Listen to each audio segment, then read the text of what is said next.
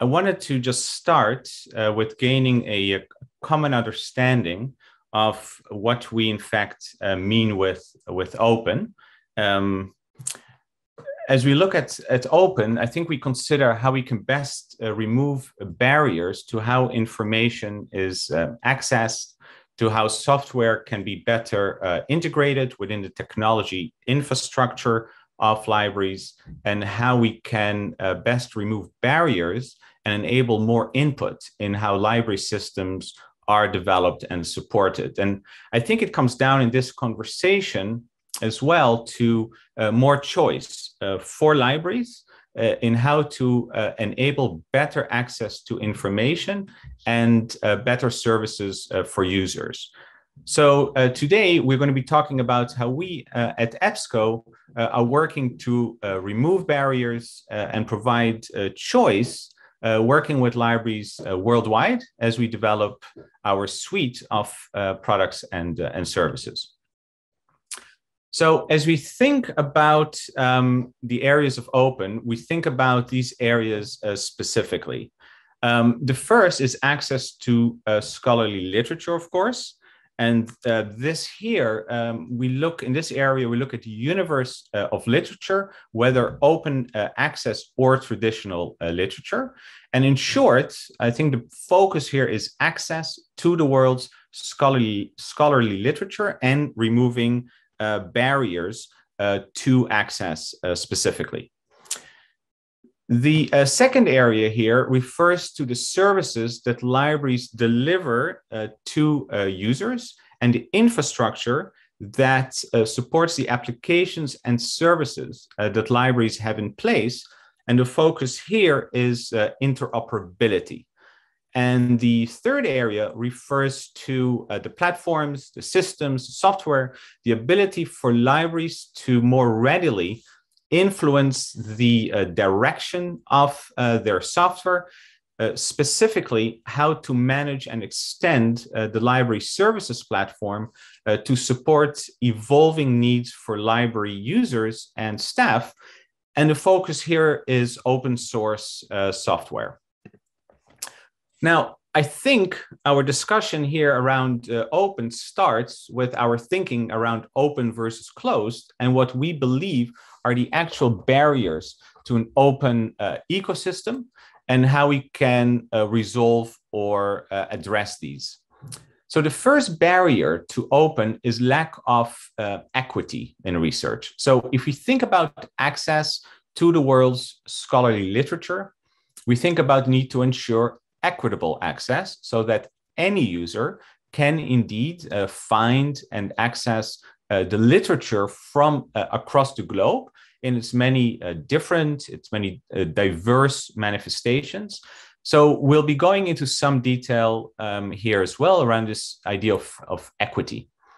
The second barrier to open or to an open ecosystem is lack of interoperability. So if we think about how we best can enable the discovery of scholarly literature and how libraries can offer the best possible services to users in this regard, we need to think about connecting services or applications that are best of breed and may in fact be provided by different suppliers at times. So incompatible services, of course, are a barrier to deploying best of breed services to users and ensuring the optimal discoverability and dissemination of information. So working towards or supporting interoperability between applications removes another barrier.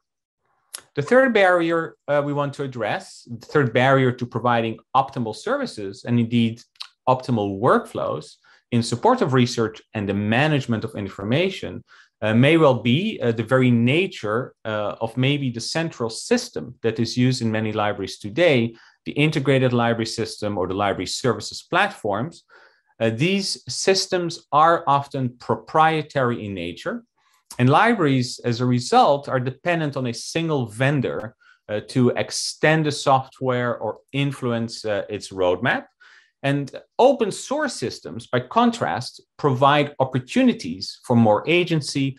They remove barriers for how to develop, extend, and support these systems. So we're going to be spending time on open source as well. So what are we looking at a high level? When it comes to equity in research, a few points. The first is the diversity and the trustworthiness of the content that we as a service provider index on our platforms. And we want and in fact need to ensure fair representation of research, of content from across the globe. And we, of course, also need to ensure the optimal discovery of content for any user through the strength of the search technology, the user experience on our platforms, so that any user, regardless of background, level of expertise as a researcher, or the device that the user may be using, can find and access meaningful and relevant content for their research. Then on the second area, as it pertains to interoperability, meeting users where they are, and we'll provide some examples here, but users, of course, have different entry points for their research, and we need to be able to engage with users when and where they do their work. And beyond this, we need to consider how we can deliver or improve library services for user, whether it's a researcher, a student, or staff in the library, by connecting disparate applications and supporting end-to-end workflows. And then for open source, here we consider how to provide libraries with a system that offers more choice to choose service providers, choice and input in how to implement or extend the library system to meet user needs. So this brings us to where we are focusing our efforts more specifically. So for open access literature, as for non-open access literature alike, curating the most trustworthy and diverse content, advancing our search technology and user experiences on our research platforms. For open infrastructure, delivering and supporting the interoperability of our product suite with external services and applications that libraries may use. And then for open source support for Folio, the open source library services platform. So we will be looking at these areas today across our products, specifically Ebsco Discovery Service, EDS. We're also going to look at integrations, starting with discovery within other environments, such as the learning management system, but beyond discovery, integrations that support library analytics, that deliver improved workflows. And we'll be giving some examples of these as we go through this presentation. And then lastly, we'll go into some detail around Folio and Ebsco's involvement with and the services that we provide for Folio, looking at the platform benefits, its focus on flexibility and interoperability, and the services that we provide for Folio, the open source library services platform. So let's start by looking at our approach to curating and surfacing the most trustworthy information on our platforms. So starting with open access, our approach is and always has been to index the world's scholarly literature. And I think it's important here to note that we treat open access the same as non-open access content. So what do? We curate the most trustworthy quality content from across the globe. We apply our search technology and underlying knowledge graph so that users can find the most relevant and meaningful results for their query, potentially across billions of records. And the last point here is providing that personalized user experience and a modern experience on our platforms for any user to access, search, choose, and use content. So I'm going to spend a little bit of time here, maybe just giving a look here or a view of how we approach indexing and supporting access to content through this type of a flow that I've put up here on this slide. So we start with trustworthy content, sourcing this content, and then of course we load and we index this content on our platforms. Next, we apply our search technology so we can surface the most relevant and most meaningful results for any query. And we're doing a lot of work here to expand our underlying knowledge graph, where we map subjects and synonyms to different vocabularies, so users can in fact explore topics across many different resources. Then in terms of the user experience itself, evolving the interface of our platforms to optimize how any user can access, search, choose, and use content. And the last point here regarding integrations, and I touched on this earlier, is to meet users where they are, so we can enable the findability and access to content from within many different environments. I think it's also important to emphasize what we consider trustworthy content in general, not just looking at open access, but scholarly literature overall, and what we curate for indexing on our platforms. And I put some criteria up here on this slide. So we look at sources that academic libraries in fact use.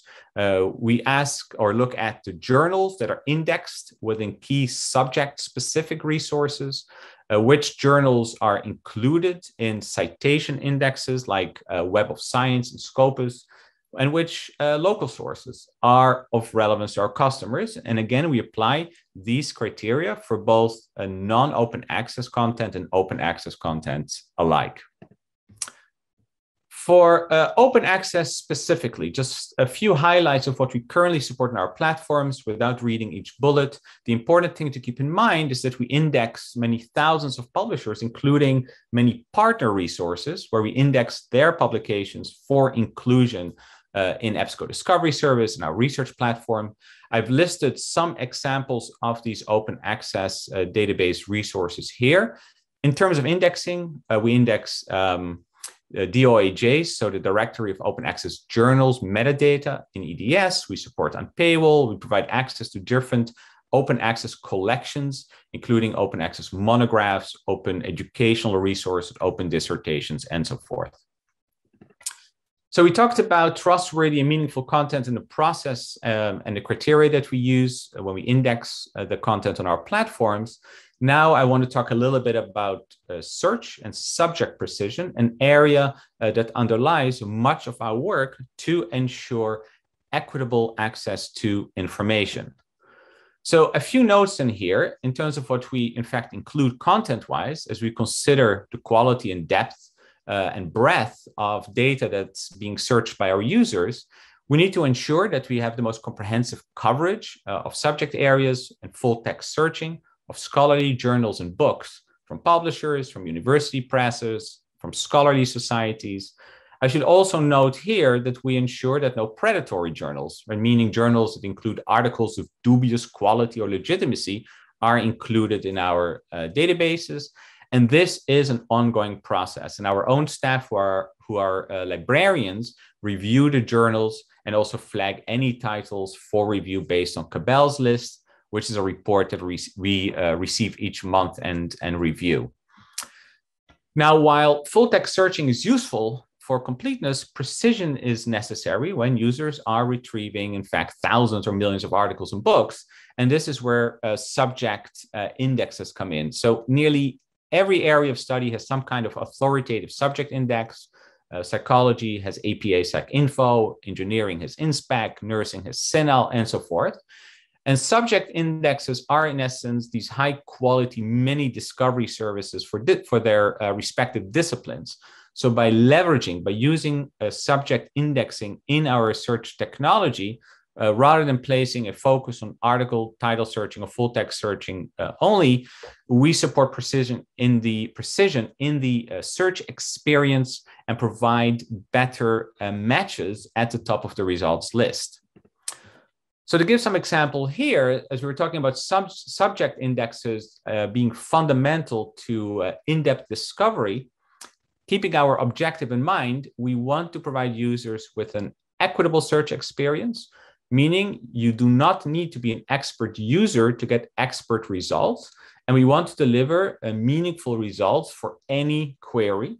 So we do this through a knowledge graph by mapping subjects to different vocabularies and their natural language equivalents. What this means is that a user who may not know the exact term to use or which database resource to consult will find all relevant and accurate results for their search query. And I put an example here on the slide. If a user searches, say, for maglev, which is a particular system of train transportation, then the user will get results based on both the proper subject terms as well as a natural language equivalent, in this case, high-speed train, right, for that search term. So in the end, regardless of the user's level of expertise, the user receives the most accurate results for this concept of maglev trains. If you take a step back, provide a sense of how we approach search and discovery at the high level, again, to ensure we help any user find the most relevant information for any query. It starts with our search algorithm and how we rank results. You can go to our website or just Google relevance ranking to see an explanation. As I mentioned earlier, the first priority is to match on subject headings from controlled vocabularies. Next, we map subjects to different vocabularies and their natural language equivalents, so we can provide users with the broadest but also most relevant and meaningful set of results. And then users can also see the relationship between subjects in our concept map. So in the end, discovery, of course, must provide new insights, help users explore the universe of research. So by continuously expanding our knowledge graph, we can deliver to users, no matter who they are or where they are from, with those new insights in their areas of study or inquiry. Okay, going now from discussing our search technology to the user experience. So the fundamentals of user experience, users have grown accustomed to a certain journey and certain experiences on commercial websites. Think about personalized dashboards, sharing options, recommendation capabilities. We are learning from these experiences. We're also taking an evidence-based approach in our product development, learning from user behaviors and expectations across these commercial solutions, but also synthesizing these with expectations specifically for the library. We conduct our own user research here, but we also get feedback from libraries directly through user group meetings, focus groups, advisory boards, surveys, and so forth. So what does this mean? We think about access, search, choose, and use. And these are really the stages of the library user's journey. And as I mentioned earlier, users take similar journeys with Netflix, with Amazon, Spotify, or Google. So rather than reinvent the wheel, the user interface of Ebsco Host, of Ebsco Discovery Service, we combine popular features that we find in commercial websites with functionality that's necessary for libraries. And the important thing here is that we remove barriers in the user journey and enable a seamless experience for any user with the library's resources. So more specifically, the things that we look at, where, with what, how do users in fact access resources? What devices do they use? How do they authenticate? From which environments do they come? How does the user go about searching for what they're looking for? What is their search strategy? How does the user choose what resources are useful to them? Right? What kinds of tasks does the user complete with their chosen resources? How do they archive, annotate, present their work? So what does this mean? We talked about the journey, but when they encounter the user interface, what do they see? What options do they get? And here our platforms focus on delivering the features, the functionality that users have come to expect, personalized dashboards, for example, to manage projects, to see previously conducted queries, but also ways to easily start research through Wikipedia-like research starters, to like items, to have an easy way to use them, to cite an article, add to a project, share or download from within the results list, and then have a modern way to also read an ebook through an modern ebook reader, enabling the user to download individual chapters, to search within the ebook itself. And I'm just showing here a few examples of features that we're building in and making available in our product interfaces. And it's also important to note that we always take a privacy-first approach to personalization, so upholding library values around user privacy and data ethics at any time. Lastly, here to highlight a few things that we emphasize in the user journey and user experience on our platforms as we support equity through this platform experience. First, it goes without saying that we support access for any user, including the visually impaired, support standards-based authentication and single sign-on to make the user experience with the library and its resources as seamless as possible. Examples include SAML-compliant identity solutions, support for Open Athens. It goes also without saying that we support cross-device research. So users may use their mobile device for an initial search and then continue on their desktop or laptop. So it's about carrying that experience over. And then integrations. Consider that users may start within other environments, such as the learning management system. And here it's imperative that we also support easy linking to the full text of an article. So let's talk about integrations next. And with that, I'm going to stop sharing and hand over to Richard. Thank you very much, Tamir. Let me just share a screen.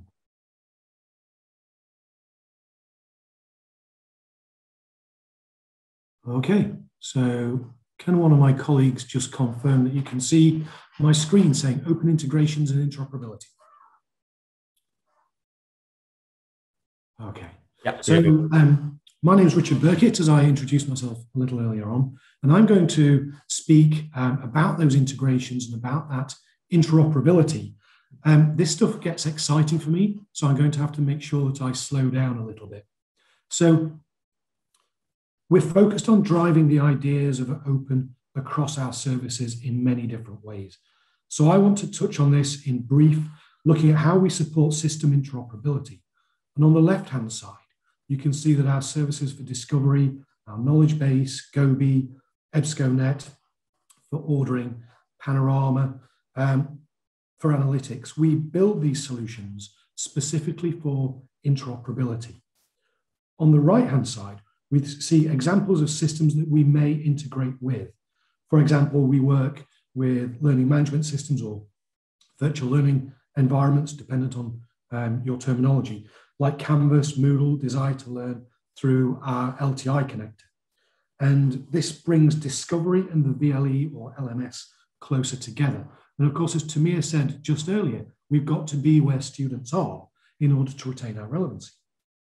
We also use Panorama Analytics to visualize data from systems like Folio, of course, but also systems like Alma and Sierra, because we want to include that interoperability in as many ways as we possibly can. Moving into the user interface of, in this case, the new EBSCO Discovery service, we want to look at the open integrations and interoperability to include not just the APIs that EBSCO develops, but the ability to bring in other services on their own. So libraries should have the ability to choose those services that work best for that specific library, to make sure that you have the tools to engage with problem solving at your library. And of course, where possible, these need to be standards-based integrations to enable seamless interoperability with these integrations. So we see here some examples, libguides, libanswers, as well as database recommendations based on the search conducted by the user. Moving on, although EBSCO's got a huge amount of indexed resource, as Tamir's covered earlier on today, we also address those resources that are outside of the Discovery Index. And you can see these and how they are integrated into the new EDS user interface by bringing in a wealth of new features and looking at those resources that are not indexed within the supplementary sources area.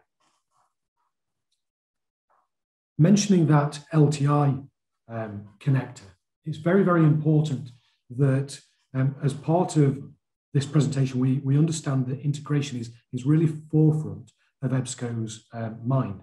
And we want to make sure that tools that maybe exist outside of the library, maybe in so far as the virtual learning environment, the VLE or the LMS exists at the university level rather than the library level, and that, that staff may mandate student users to go to these tools, we need to make sure that the library retains its relevance by putting the tools that we have into the systems that are used by students.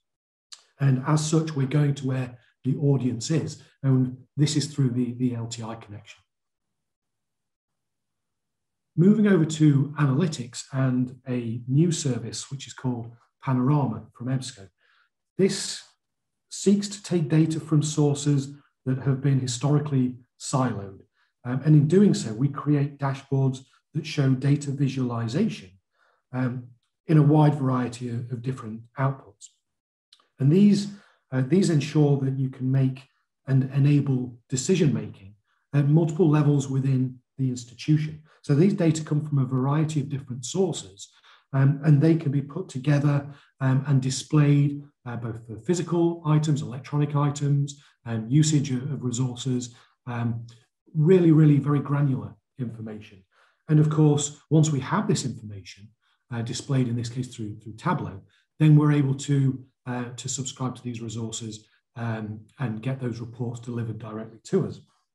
And it doesn't have to be that this integrates with Folio. This integrates with existing library systems that you may have in place at the moment, and they include Sierra and Alma as well. Quite recently, we had the press release that came from Thales. As you probably know, Thales Aspire is a reading list, and it's very well used around the UK and other parts of the world. And Okanagan College in Canada were one of the first sites to implement Thales Aspire, their reading list. They were also one of the first Canadian sites to implement Folio, the open source library services platform. And it speaks well to both of these technologies that they can actually interoperate between themselves to make sure that the service that is provided by these two systems ensures the workflows are supported. Now, moving on to the more of the Ebsco world and interoperations there, we've got an example here of Gobi, which you probably know is a provider of ebook, print books, and workflow services to libraries around the world. And Gobi partners with an enormous number of different library system vendors and library systems through its APIs to make sure that it can interoperate. And the adage here really is that there is a choice for a library about what they would like to use and what best suits their needs. So because these systems are fully integrated, then Gobi customers using Folio, for example, will benefit from a streamlined book selection and acquisition workflow, which essentially when an ebook or a print book is ordered within Gobi, it's seamlessly reflected in Folio with the purchase order number and the bib record and all of the necessary details. So moving on to open source more specifically. So I'm sure you're all very much aware that we've had changes within the library vendor ecosystem for quite some time. And there's many ways that this can impact you, the end user. We've seen an awful lot of consolidation, and that means that there are fewer companies to give you options for what you would like to purchase and the workflows essentially that you'd like to be supported. So we now see a handful of different systems that are supported by a smaller handful of vendors who build solutions within a single monolithic framework. We think of this very often as the walled garden, and that approach is somewhat outdated, considering that modern software technology around the world outside of libraries increasingly allows you to have the choice of applications to put on top of open platforms, which allow you more choice, they allow you more input in how to deploy and manage, and also to extend this software to support your workflows. So this is where the Folio project really came about. As a result of the recognition that choice is limited, interoperability and extensibility may be lacking, and that the vendor-library relationship had to change to support more choice and more innovation. Folio's, at its heart, a community-driven library services platform. It's open source, yet it's supported by many vendors, including Ebsco and our worldwide partners. So with Folio, libraries can work with different vendors and different teams who contribute towards the development of applications in their areas of expertise. It's not a monolithic system. It uses small apps and a different architecture to enable libraries to enjoy easier updates and the benefit of rapid development. As well, at the core of Folio are open APIs. And as a result, it's easier to integrate with existing systems and provide libraries with more choice for services that they have today and also ongoing into the future. Folio is different insofar as it is community owned. The community of peers that we have within Folio, they contribute to, they very significantly influence the direction of the Folio software. And a key approach to Folio is that it relies on the microservices architecture. And without going into too many details, the architecture allows for the development of smaller applications, apps, that can be contributed to by different teams. So, say from different libraries or different vendors supporting different geographies. This approach means that we can have Folio developed to suit particular workflows within particular environments. It's a non-monolithic approach, and we can support this rapid innovation because of those architectural decisions that were made a long time ago when Folio was just an idea. And those open APIs that support the interoperability, they support choice. They support choice of not having to rely on a particular single vendor, not having to be served up a very limited amount of applications or indeed integrations. Moreover, because Folio is open source, it can be extended in support of where libraries want to go next and where the platform needs to be delivered.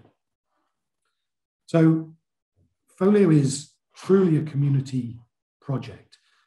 It's a global project. In the US, the community has been formed by many libraries, both large and small, and it's important that we do not just call out large libraries. All libraries have challenges, whether they're large or small. And what Folio seeks to do is to address these challenges and the challenges that have been faced by older legacy systems.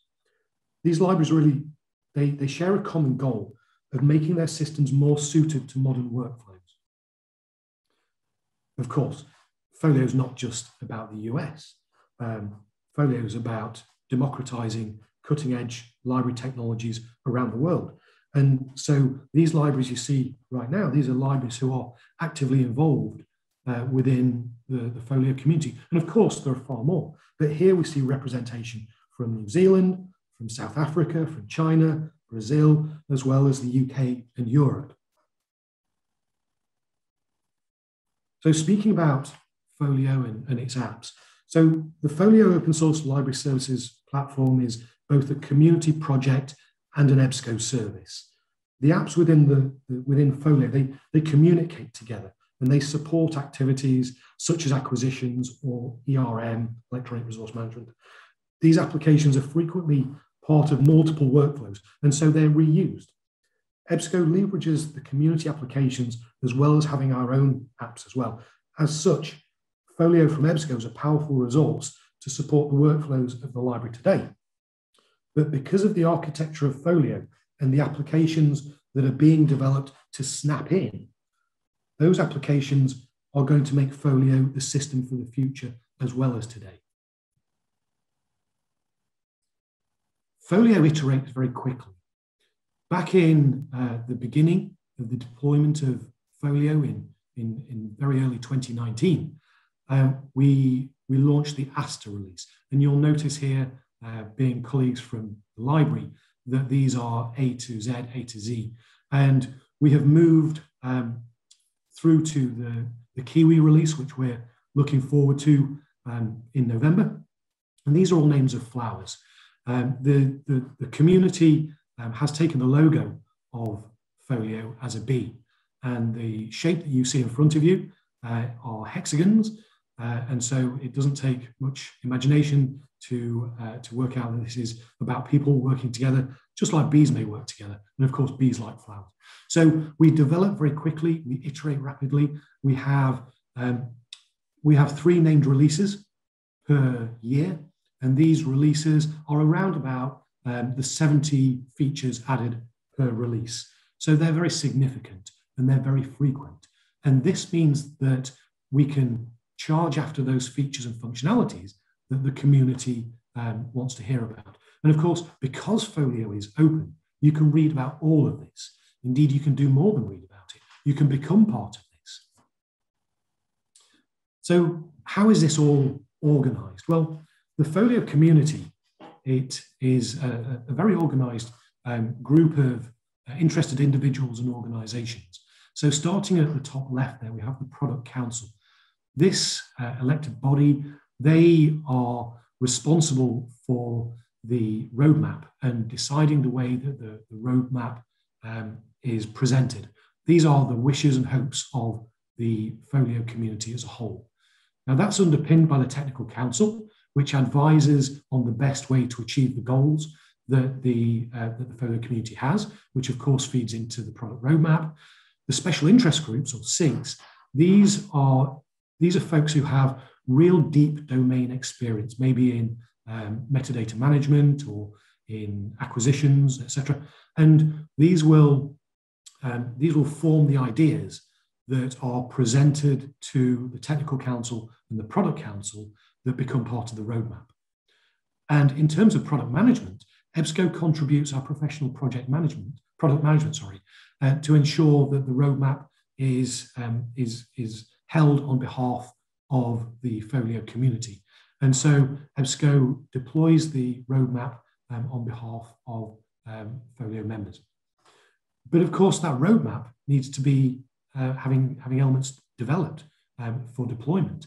And so development resource is applied by Ebsco and other teams around the world. And these are agile teams that deploy the software to be included in the code for Folio. Of course, Ebsco can also develop its own applications to be deployed within the Ebsco Folio service. And then in terms of the support that's offered, Ebsco has a series of around 24, 25 partners around the world, and they are highly skilled in library systems implementation and support. And so it's not just Ebsco providing support. You can have local geographical support, local language support, local understanding of workflows, as well as having Ebsco do implementations. And of course, Ebsco also hosts Folio on behalf of our customers. The note to take away from this is that with Folio, we've got you covered and you don't need to additionally hire staff. We have all the resource that will be necessary. Moving on to the services that Ebsco has available and are deploying right now. So Ebsco has got implementation teams around the world. And this means that we have the ability to implement Folio ourselves in a very professional manner. We've done this in many circumstances, and we're ready to implement Folio and analyze the workflows that you have within your library. We can implement Folio as a full system, which is print and electronic resources, of course, but we can also implement the electronic resource management elements of Folio as well. And these both are underpinned by the Ebsco global knowledge base. We can also integrate with Ebsco applications, as we've spoken about earlier on in this presentation, as well as those third-party applications, for example, the Thales Aspire system.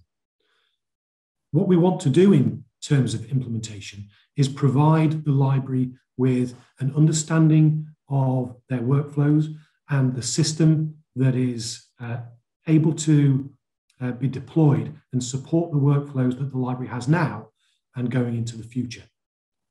That's deployed on the Ebsco hosting environment, which is Amazon Web Services.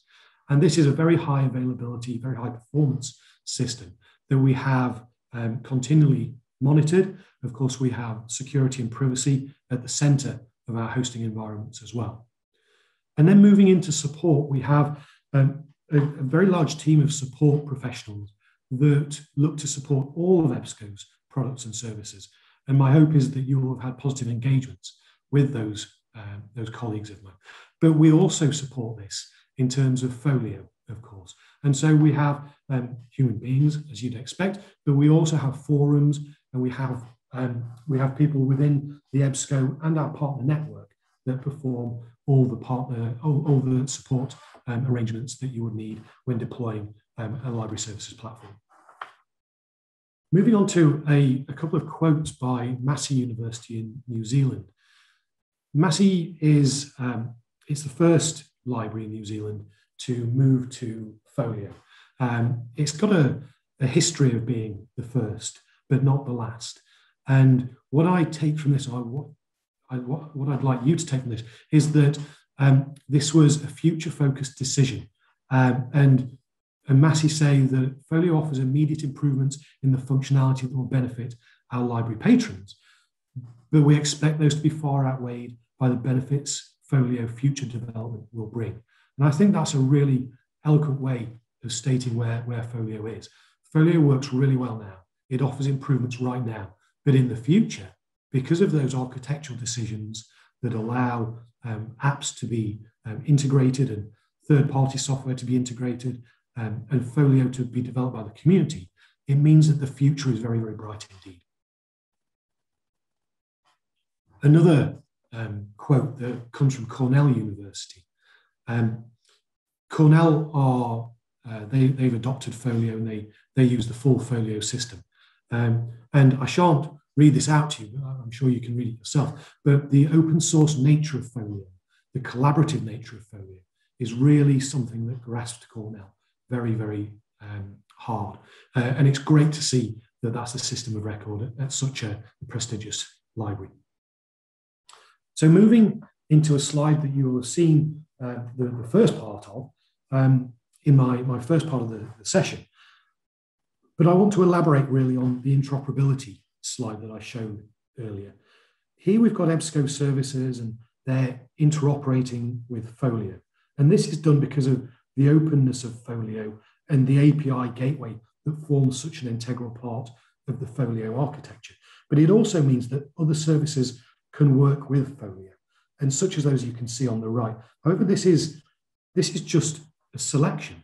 This is limited by our own imaginations. Yes, of course, we have ILL development, and we can work with preservation and all sorts of different things. But what we want is for people to say, hey, wouldn't it be good if we worked with more parts of the information architectures within your own local geographies? Because that's what Folio has been built for. Folio has been built to connect your entire ecosystem together and make it meaningful and make it support the workflows that you have now and those going into the future. So a little about the open community, and this is Ebsco's open community. It's just a few words on something that I think you'll find very interesting, particularly for this group when we're talking about open. So Ebsco's launched quite recently our open community, and it's intended to be a forum for discussion on really all things open. It's a place that you can go to find a good deal of information right now. There are people at Ebsco and elsewise who are writing information to put into this portal, and we welcome your input to this as well. Please do go to communities.ebsco.com and become involved in this conversation and tell us what you think. Now, wrapping up a little here, and this is obviously a slide that you have seen before from Tamir. At a high level, in terms of our products and services, I hope you'd agree that we're focusing really quite a lot on open. And for open access, we're supporting equitable access to the world's scholarly literature. We're treating open access the same as non-open access by curating trustworthy and diverse content, providing any user the means to search for, access, choose, and use that content. And we discussed that our efforts here are to focus on the underlying search technology, leveraging of subject indexing, of course, to ensure that precision in the search, expanding our knowledge graph, connecting subjects and concepts together, supporting natural language searching, as well as the evolution of the user experience and the interface actually on our platforms, both Ebsco Discovery Service and Ebsco Host. In terms of the open infrastructure, our focus here is to deliver the integrations and support interoperability of the Ebsco product suite and search technology with external applications, services, and environments. A good example of this is integrating discovery with the learning management system, of course. And other examples include integrating Ebsco Discovery Service with platforms like Alma and WMS, Gobi integrations with Folio, as well as other platforms. And a lot of our work here focuses on developing and extending our APIs. Really, the last point here for open source is that support for open source software, specifically for Folio, the open source library services platform, is that this is offering an openness and an interoperability that provides a system that libraries really haven't had before. It provides a community of peers, and it provides the choice that libraries require to deploy and manage that software. It gives you a voice, it gives you agency, and Ebsco is there to support those voices and that agency. So thank you very much, and I shall turn over my presentation to my colleagues.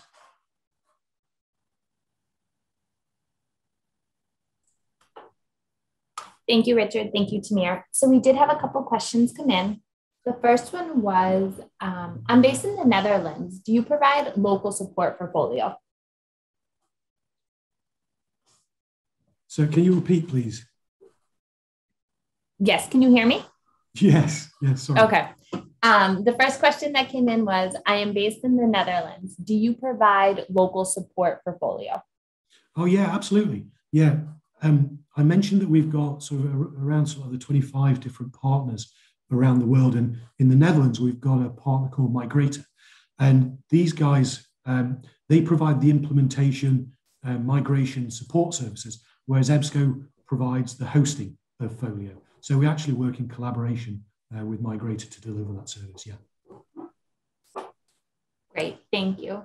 One other question. So you talked a lot about interoperability. If I use Alma, will I be able to also use Panorama? Yeah, absolutely. Without a doubt. We've developed Panorama from the ground up to be able to integrate with a very wide variety of information silos. And so whether that is Alma or Sierra or whatever other library system, we integrate with those to provide those visualizations. So yes, absolutely, we do that. Okay, and I think I will ask one last question, and then I know we are over time. So can you talk a little bit more about the work that you are doing with DOAJ? Yeah, I can take that question. Thanks for that question. So we index DOAJ metadata, so Director of Open Access Journals, metadata in EDS, an Ebsco Discovery Service.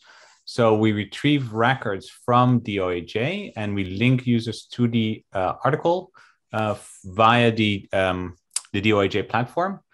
So as a result, in fact, we generate a lot more referrals to DOAJ, I think, than probably any other online platform. So hopefully it answers. We retrieve these records, we index on our platform, then we link users to the articles through the DOAJ platform.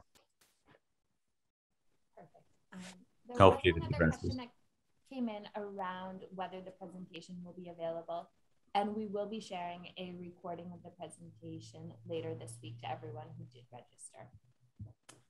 And with that, I wanted to thank our participants for your questions and for taking the time out of your day to attend the webinar. We hope you found the session informative and engaging. We will compile the rest of the questions and get back to you personally. And a big thanks to Richard and Tamir for sharing their insights. And we hope to see you all again soon. Thank you and have a good rest of the day. Thank you. Thank you, everybody.